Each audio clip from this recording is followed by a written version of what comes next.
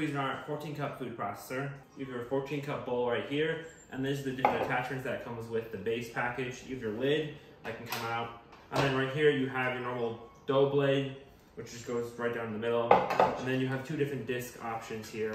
One more with a serrated edge like this, which is good for cheeses and meats especially, and this one is great for meat slicing as well, but it gives just one large slice as it has just one large opening right there.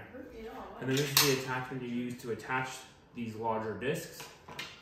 So what you do is you put the bowl on itself, and you're gonna turn it to lock it in. And on the front here, you have your on button, which will have a constant. So you have your on button here, which will keep a constant blade rotation. And then you have your off button here.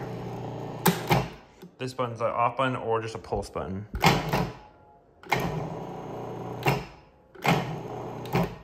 And then right here, to get these attachments in, what you have to do is line up the little pin and these two divots to right here. You put it in the open space like that, and you rotate to the right, and it locks into place.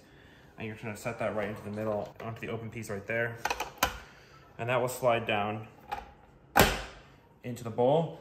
And you're gonna take your lid, and it's gonna lock into place onto the back right here. You hear that click, that's when you know it's secure. You can open that lid then to start putting stuff onto the actual blade, and you'll start rotating once you start it, which is really nice. You also have a way to press stuff down into it if you wanna put different vegetables and stuff. You can make sure those carrots or whatever get down into the actual machine. Very high quality and very heavy base. The motor is very powerful, can handle a lot. And I like to have lots of different attachments that you can put onto it. And these last a very long time, which is really nice. And I've had no issues with them breaking. And the overall company has been really fantastic.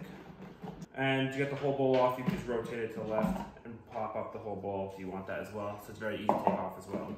So I highly recommend this for how versatile this is.